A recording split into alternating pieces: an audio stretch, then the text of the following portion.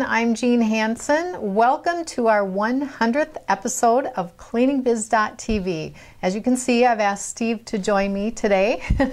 And we are celebrating another milestone in our business. If you have been following us on the Janitorial store for the past few months, you've been seeing that we've been talking about our 10-year anniversary. And the first week of October marks our 10-year anniversary. That's when we launched the Janitorial store. So we are really excited that this kind of coincides with that celebration.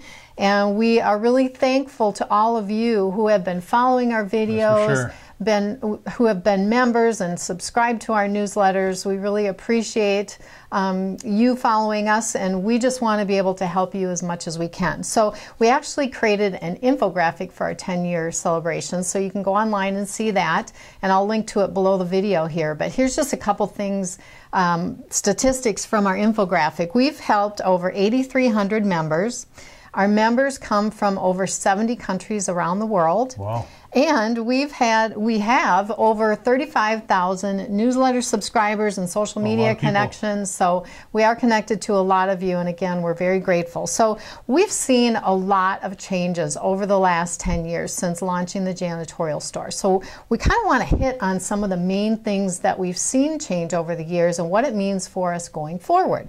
So the very first topic that I want to talk about is marketing. So, you know, when we started our first cleaning company back in the 80s, how did you market that business? Oh, that was a lot of just cold calling, walking door to door and knocking on doors. Yeah, I mean, he did a lot of knocking on doors, and the other thing was referrals. We really built our business a lot on referrals. That's almost all we did. Then we started our second company in 2002.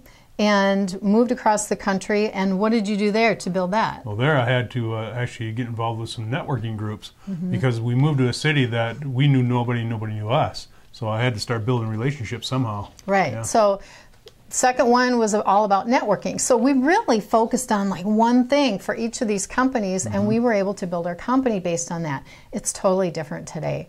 So 10 years ago when we launched the Janitorial store, I wrote an article called 10 Reasons You Need a Website for Your Cleaning Company. Oh, yeah. And you know, back then we were just trying to get companies to have a website. Now it's all about having a total online presence.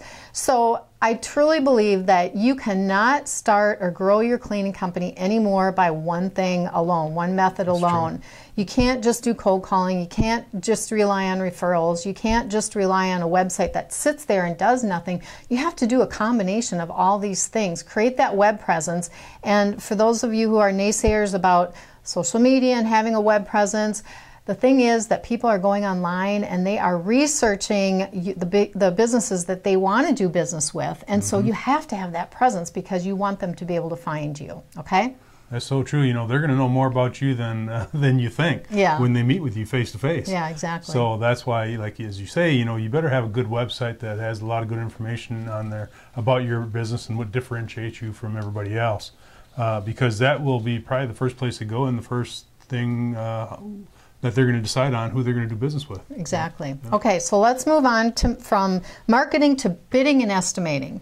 So this is a topic that we talk to our members about all the time, is how to come up with pricing for the proposals that they're doing. So Steve, what's changed in the past 10 years? Well, I tell you, you know, nowadays, you know, you're seeing people use a lot of tools and apps and software for their workloading, you know, to determine a price point.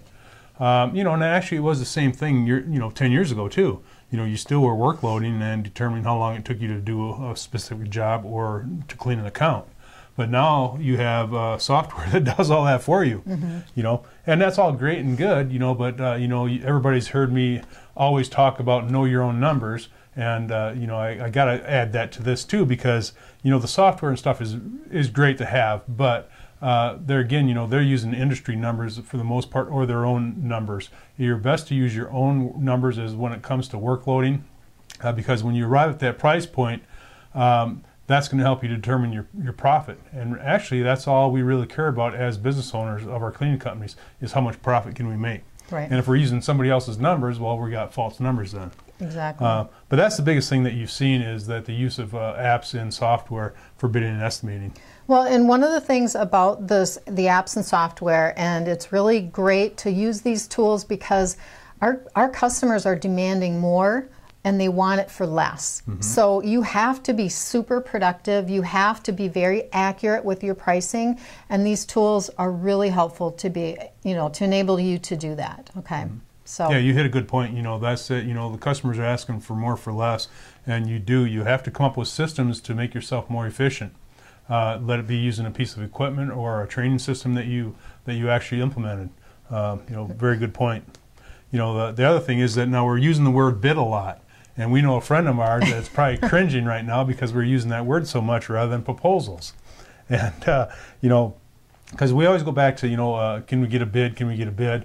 And, we always feel, as our friend does, that, bidding is a commodity. And it's exactly that. All you're interested in price, and I can write that on a napkin and hand it to you. Where a proposal is actually customized for each account that we have and for each client. So big difference. Yeah, so you really want to personalize your proposals and make sure it's just for that particular prospect. Yeah. All right, so moving on to our next section that we talk a lot about with our members, and that is employees. So, this has always been an issue with cleaning companies. We're known for high turnover. Yep. That number 300% has been thrown around a lot. Now, there's an additional problem that we have. Years ago, we still had turnover problems, but we could get people in the door applying. And so now the problem seems to be that it's hard to even get people in the door to apply for a job. That's true. Anymore. That's what we hear with all of our members throughout the United States. That they're having a hard time getting applicants just to show up to fill out an application, or to show up to the interview. Right. And their big the issue is that they're competing with other employers. Let it be a shipping and receiving company, or a new tech company that just moved to town, and that's what they're competing with. Ones that are offering $15, $20 per hour and benefits. How can you afford to even offer that to your employees or applicants? Yeah, exactly. So there's some things you can do, though. It's not always about the money. Right. From talking with the companies that are successfully growing their businesses with their employees, they've made a change in their culture. Before, it used to be just, this is a cleaning company, hire people to do the cleaning, and off we go.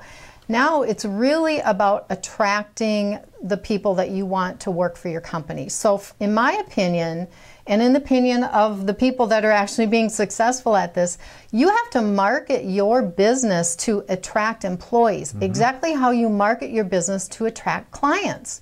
Okay, so you need to make sure that you've got a culture in your business that will attract people that would actually want to work for you. You want to create some buzz about your business, that this is a great place to work.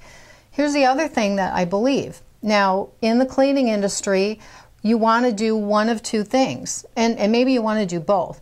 If you're a larger company, I think that you need to show that you actually have a career path for your employees. Now, a career path usually means full-time employees. So if you have full-time employees, if you have supervisors, different levels of management, maybe you've got an office staff, sales, you've got different positions within your company, you have to attract the people that are looking for a career path, okay? Now, the second part with commercial cleaning companies, a lot of us rely on part-time help. Now, that's not really something that people are going after as far as a career path, but people have goals in their life. So I think you need to position your company to attract the right part-time people, to find the people that have goals. Now, the goal might be to buy a toy like a boat, or the goal might be to send their child to college.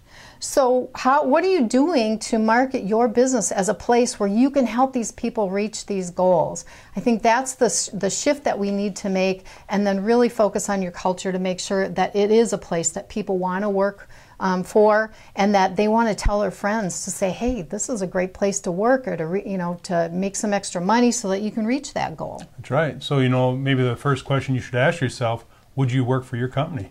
Great question. Yeah. All right, so let's move on to our last thing. This is the number 4, big changes that we've seen over 10 years. Now, years ago, we were only calling it green cleaning. Nowadays, we're talking more about cleaning for health. We're talking more about sustainability. So, Steve, let's talk about that. Well, that has come a long ways. You know, I remember when green clean was the buzzword, you know, and everybody was starting to jump on board with it because it differentiated you from the competition. You know, whereas today that's not the case. You know, it's green cleaning is expected by your customers. You know, and sustainability comes into play in so many ways. You know, and it's very, very important. Although you can still differentiate yourself from others, you know, being in the green cleaning movement, if you want to call it that. You know, and that's, you know, helping companies become SIMS GB certified, and or helping your clients with their LEED certification. So those are a couple of ways that you can differentiate yourself. Yeah, so the companies, and this usually works with the commercial cleaning companies who are dealing with larger buildings who want to become LEED certified. You need to be able to help them do that. Now, some of these companies that want to be LEED certified, they will only work with companies that have the SIMS GB certification. So if you do want to differentiate yourself and be able to help these companies, then you need to make the investment in your own company to become SIMS GB certified. So that is going to differentiate you, because although this is growing, there's a lot more companies becoming SIMS certified, it's still at this point really is a differentiator. Oh, it sure is, you know, and you'd be surprised, you know, you think that that number would be bigger than what it is, and surprisingly that number is relatively low, you know, as far as certified companies. So there's still opportunity out there. Right. So the thing is, too, that the entire industry has really gotten on board with this. So it used to be, well, if we're green cleaning because we use green chemicals. Well, now we're talking chemicals, equipment, tools, there's all kinds of things. So how does, you know, obviously safer chemicals is number one. But what about the tools and equipment that we use? We're also talking about being ergonomically friendly. Oh, yeah, very important, you know. Because that's one of the things is if we have people using equipment that's not ergonomically friendly, meaning that you know, it's easy to operate, we're having fatigue, operator fatigue, you know, and injuries and things like that, which are costing us, you know, additional monies, you know, through our workman's comp and so on and so forth. So, you know, that plays a huge part on it. And it also makes sure that we're being as productive as possible. So like you said, if they're fatigued, they're setting themselves up for injury. It's costing our company more. If they're more productive and they're not fatigued, they're going to get more productivity out of each employee. Yeah, that's when accidents happen. Yeah. Well, I guess the other thing too is that, you know, we have to think about the landfills. You know, that is an issue too, because the landfills are getting full of you know, so many of these items that aren't biodegradable and so on and so forth. You know. And that's the other part of the movement there of the green cleaning, is to, you know, have things that are biodegradable and but yet also sustainable, you know. Right, and that last much longer, that will last for years. The days of having throwaway vacuum cleaners are long gone. We want to have vacuum cleaners that are going to last for years. And then the other thing I wanted to talk about was some of the bigger equipment that we use, the auto scrubbers and things like that. Those are using water and, you know, less chemicals. Yeah, less chemical. Yeah, and also what you're seeing is a trend is that these larger auto scrubbers are actually they're manufacturing more of these, if you want to call them mini models, that a single operator can obviously run, which they can now. But as far as the footprint of the machine, it takes up by far less space, you know, for storage, but yet still has the same productivity, which is really cool. I've been looking at some of those pieces of equipment, you know, those auto scrubbers, and it's pretty exciting. And as you said, you know, some of them now can be run just with water with no chemical. So yeah, pretty cool. All right. So we could talk about these things for a long time, but those are the 4 key areas that we've really seen a lot of change in. So let me just quickly recap what we talked about. First of all, when it comes to marketing, you know, marketing, it's not free anymore. And even if social media is free and it's really cheap to get a website, you cannot compete with your competitors by trying to market on a budget. You really need to create that total online presence. You need to do a number of different things to get your name out there and market your business. Profits are down in cleaning companies, and that's because customers want more for less. So you really need to be more productive. You need to be better at pricing and workloading your proposals and making them more personalized, so you can really differentiate your company and win that proposal and win that client. You also need to invest in better equipment and technology if you want to stay competitive, because your competitors are buying that new equipment and new technology. So if you're using those old vacuum cleaners that aren't ergonomically friendly and environmentally friendly, you're going to fall behind, and you're going to be less productive, and you're going to be able to make less profit. Yeah, and the other thing too that comes into play there is just like when you're doing your quality control inspections now. You know, many people and myself, we used to use paper to do those. You know, well now you just do them on a iPad or a tablet, and you know, you can do all of the inspections that you want. You can email them to your client. You can email yourself a copy. You know, so things like that there really make a huge difference. Yeah. So investments in your own company in all kinds of software tools and equipment, it's really going to help you move forward. And then lastly, I believe, and we believe, that you really need to market your business as a great place to work if you really want to attract good employees and be able to retain them. So thanks, Steve, for joining me for this episode. Thank you. And I look forward to the next 10 years. Yeah. Just want to say again, thanks for everybody that's been with us throughout the years. We surely appreciate it, and we look forward to the next 10 years. All right. Thanks.